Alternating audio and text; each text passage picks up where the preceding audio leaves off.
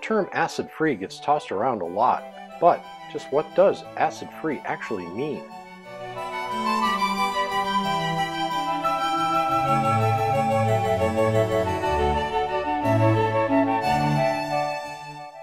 First, a quick review. Remember 7th grade science class all those zillions of years ago? Acids have a pH of 0 through 6. A pH of 7 is neutral. Bases have a pH of 8 through 14. Now, just how does all this apply to your collectibles, artwork, family heirlooms, works on paper, photographs, and fabrics? Well, take a look at this.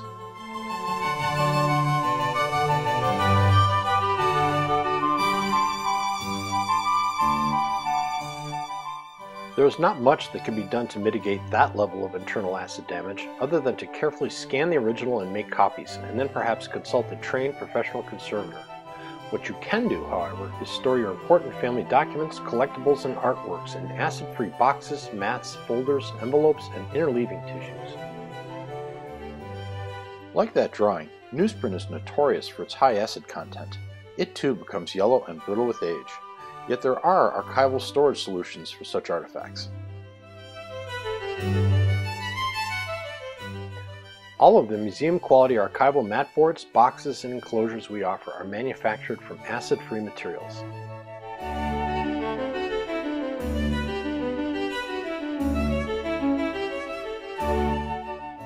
In addition, in order to maintain a safe, long-term archival environment, and to minimize any chance of acid migration from your artworks or artifacts, most of our acid-free materials are buffered with 2 to 3% calcium carbonate. This calcium carbonate buffering provides our museum-quality storage and presentation materials with an archivally safe pH of 9, which will help neutralize any acids that might migrate from your artifact or artwork.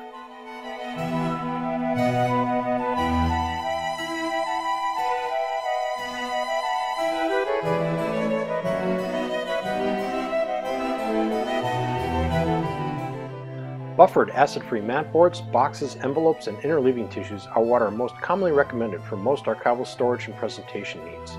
There are, however, exceptions, especially for certain fabrics and photographic processes. When storing protein-based fabrics or artifacts, such as silk or wool, one should always use unbuffered archival tissue, as these fabrics should not be exposed to direct contact with standard 2 to 3% calcium carbonate buffering agents. When storing vegetable-based fabrics or artifacts such as cotton, either buffered or unbuffered archival tissue can be used.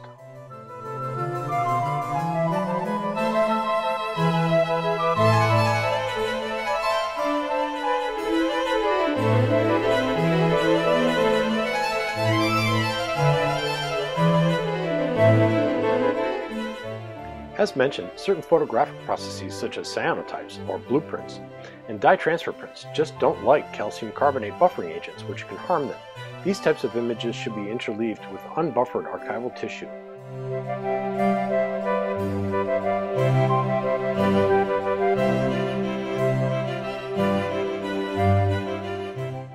Cyanotypes and dye transfer prints can also be placed in archival polyethylene bags before they are stored in buffered acid-free enclosures and boxes, the perfect archival solution.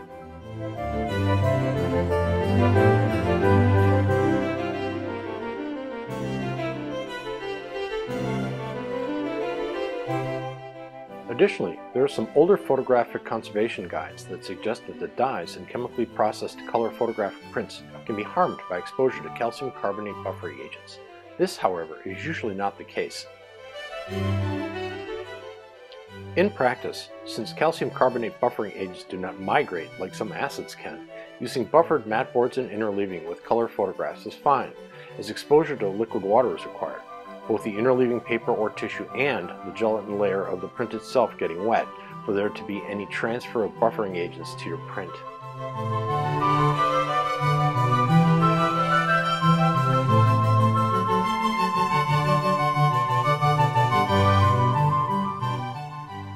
Using buffered mats and interleaving can therefore be considered safe for use with color photographs, because if your interleaving material and the print itself get wet, then you have even greater problems than anything caused by the potential transfer of buffering agents. If you're still in doubt, however, go with unbuffered archival tissue.